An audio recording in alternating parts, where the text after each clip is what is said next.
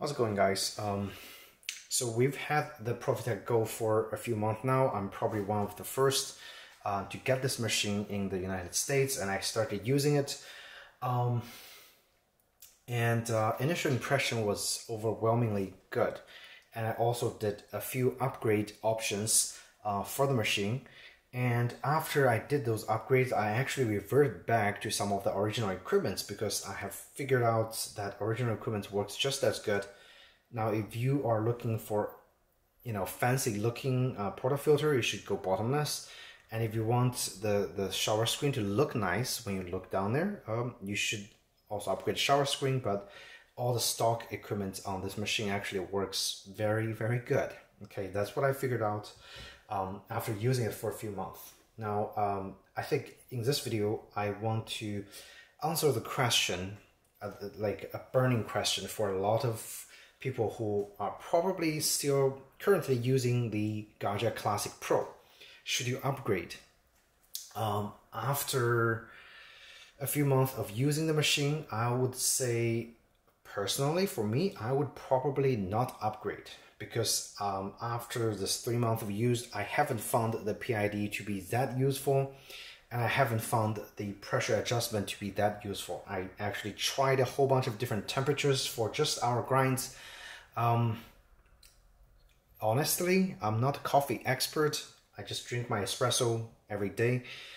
They all taste pretty similar, regardless of temperature adjustments, regardless of pressure adjustments. So, in my opinion, anything that espresso machine makers or those websites are selling you is a promise of a better tasting coffee. But will you actually get a better tasting coffee? I think probably not. Your Gaggia Classic Pro is gonna make an excellent shot of espresso. And another problem I had with this machine is, even though it's single boiler, it heats up pretty fast, it's still not fast enough for our needs in the morning.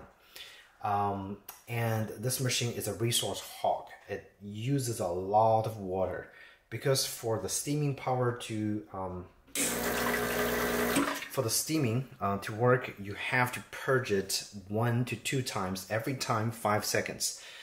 It's a lot of work, and the drip tree gets filled up just as fast as Gaggia Classic Pro. And I have to fill the water tank just as often as Gaggia Classic Pro. So did I save some time in having a larger capacity water tank? Absolutely no. Okay, so that is my concern, because the workflow time is longer than Gaggia Classic Pro. And the results of the coffee espresso still tastes pretty much the same. So that was our regret. Like, after 3 months, am I impressed by this machine's capability? Absolutely. Should everybody buy this machine? I would think no. Stick with Gaggia Classic Pro if you have one. My wife keeps telling me how she wishes we still have the Gaggia Classic Pro. Now, obviously, I can't sell this machine and buy a Gaggia Classic Pro because I would be losing money, at least at this current stage. So we just have to use this machine to the best of its capability and live with its shortcomings of being a resource hog and PID and pressure dial just not as useful as everyday espresso drinker with just one kind of coffee bean that you've already dialed in. So that is my quick impression. I want to share with you guys as I continue to use this machine, for our espresso making. Obviously, I will probably come back and give you some tips my impression of the machine as we use it in the long run. It would be nice to do a 1-year upgrade in a few more months, and you guys would know how well this machine performs. For now, I hope you found this video helpful, and if you did, please do hit the like button or subscribe to my channel, and feel free to comment in the comment section down below. I love a good discussion about home espresso machines.